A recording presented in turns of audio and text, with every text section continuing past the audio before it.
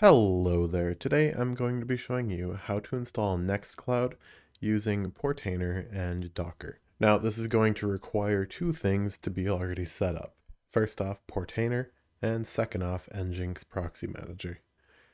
I have covered both of these in two videos, which will be linked in the description below as well as up here. Okay, so first off, we are going to need to install Nextcloud. So let's go ahead and head over to the Linux server /Nextcloud image on Docker Hub. So we're just going to copy the tag for Linux server /latest. So copy that, go to our local containers and add container. Okay, we're going to call this one Nextcloud and paste that in here. Just make sure you delete the Docker pull part. So Linux server /Nextcloud latest. Perfect. Okay, let's head back to the overview tab and we will scroll on down till we find the usage. Perfect. So we're going to first off start by setting our PUID and PGID. So we can do that by SSHing into our server. Okay, so then once we are SSH'd into our machine, we're just going to type ID and then our username. So now we can see that I am UID 1000 and GID 1000. So that is the same thing as PUID and PGID. So that is what we want to fill out for that. Okay, so let's go ahead and start that. So we're first going to go to the env tab, add two of those. Actually, I think we'll need three. So PUID is 1000, and then PGID, is also 1000. Okay, and next we're going to need to add our time zone. If you don't know what yours is, you can search through this list on Wikipedia. I'll also have that linked in the description below, and that'll tell you what to enter there. We are looking in this tab. I am America /Chicago, so I'm just going to go ahead and copy that. We'll do TZ and America /Chicago. Perfect. Okay, now let's head back here. That looks like everything that we needed. Awesome. And since we're SSH'd into our machine already, that makes this nice and easy. Let's just go sudo su, head into our root user. Okay. Now let's do cd /srv /docker data. Okay, so now we have our folder from last time.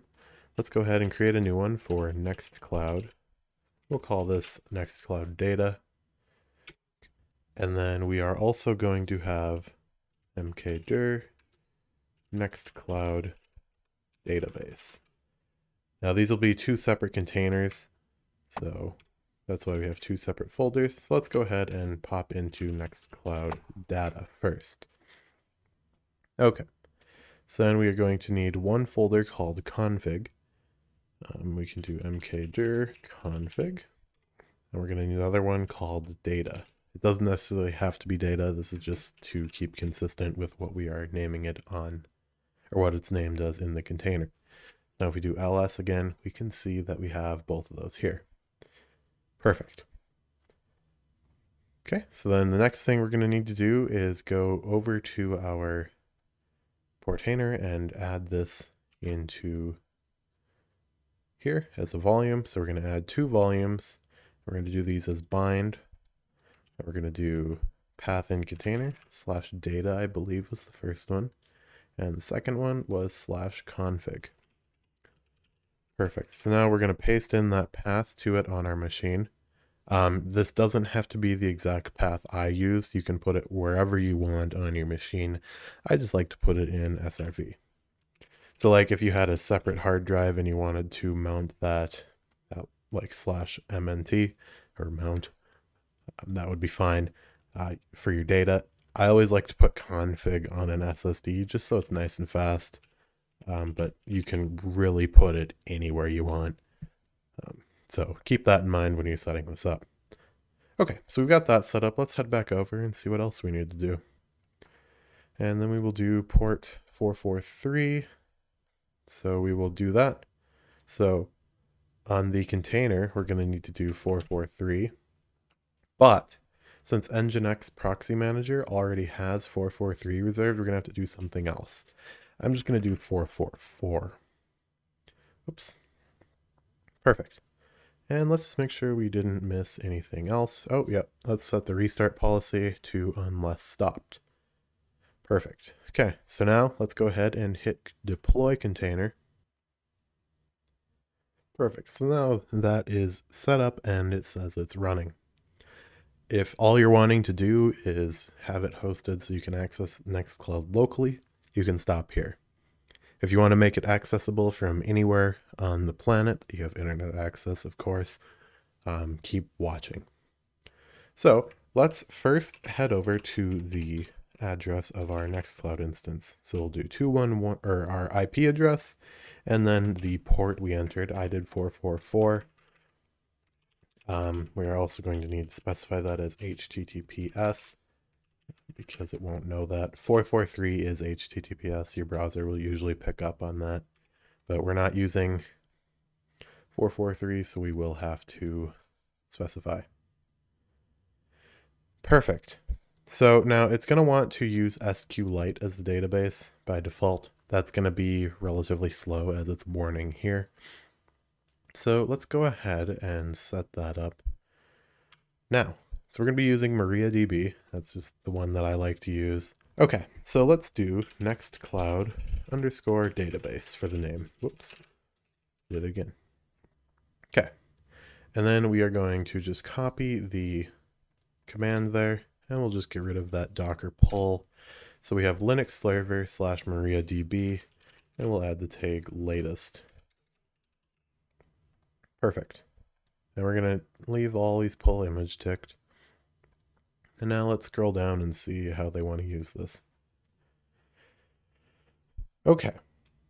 So we are going to add our environment variables first. Let's go ahead and do that. Add 2 of them, I believe. Never mind. We will need 3 of them. Actually, we'll need more than that. Let's start with 3, just so we're doing the same as last time. So our PUID is 1000.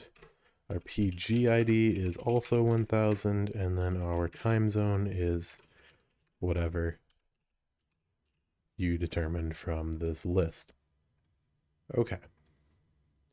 So next, we are going to need to, add a MySQL root password. I'm just going to copy that. So this is going to be an environment variable, copy the key, and then the value is going to be our root password.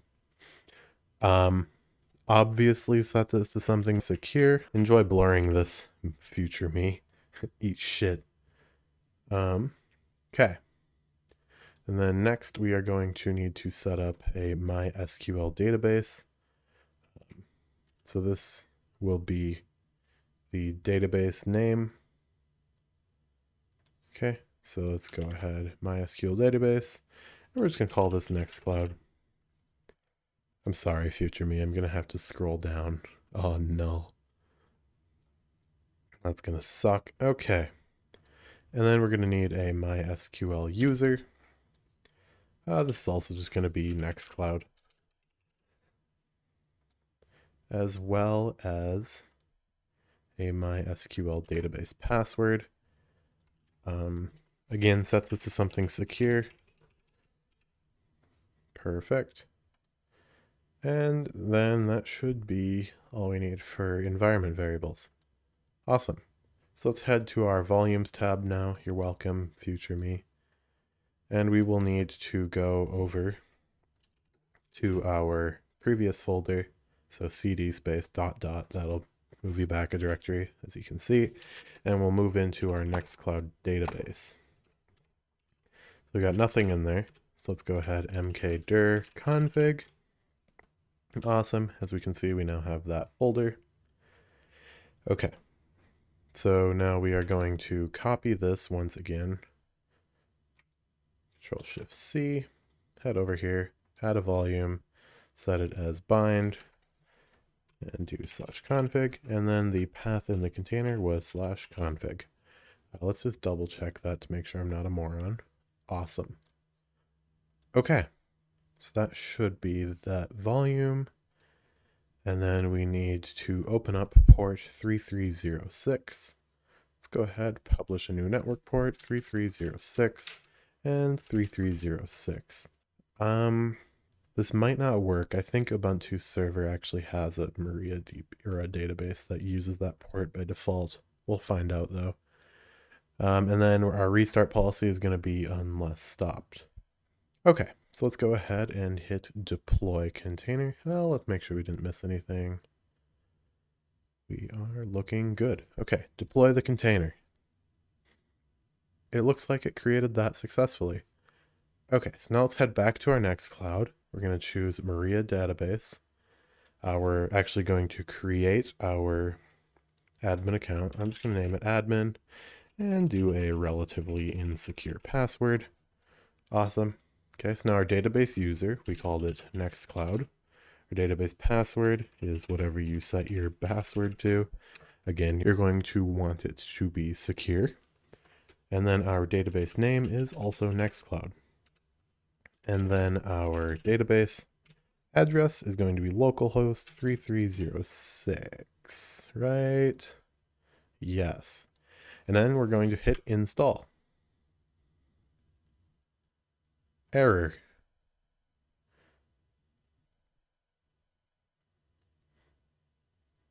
It didn't like that. Let's try that again. Database user, database password. And that might be because we are using Docker. So let's try this. 211 port 3306. So we're going to do our machine's IP and then the port colon 3306. Let's try that again. And this one may take a moment. It is a fairly big program. Okay. Never gotten that before. Let's just try and refresh it. I guess it's given up. We're going to say install recommended apps. Maybe that'll work different for you. I'm guessing their servers are down or something. Okay. So now it's going to give us a little introduction. And there you go. Now we're just going to start using Nextcloud. And boom. That is Nextcloud. There you go. It's working. As we can see, they've really changed this a lot since I've used it regularly. We can edit our files, we can upload files, download them, all we want. And that is awesome.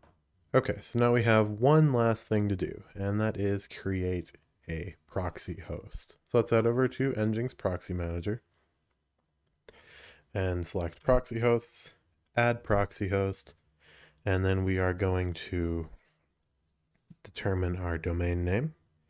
Let's just do nextcloud.archi.vet. And then we will also have to head over to our DNS provider and add that as a record. So let's go nextcloud.archi.vet, and then we're going to enter my IP address. Perfect. And then I'm just going to do this Docker tutorial series. Amazing. And we're just going to hit save. So we can just have basically the same settings as for Portainer, which is awesome. Okay, and we're going to need to do HTTPS since that is what we are accessing Nextcloud through. That is the only option we have. Okay, so we're going to enter the IP we're hosting it on, 211, and then the port, 444 in my case. Okay, and then we're going to head over to the SSL tab and request a new SSL certificate. We are going to force SSL, and we are going to agree to the Let's Encrypt terms of service. Make sure you are entering your email. Hit save, and hopefully that will work. Awesome. Okay, so now we have our domain here, and that is encrypted through Let's Encrypt. Awesome. Okay, so now let's try to navigate to that. So let's do nextcloud.archi.vet and see if it works.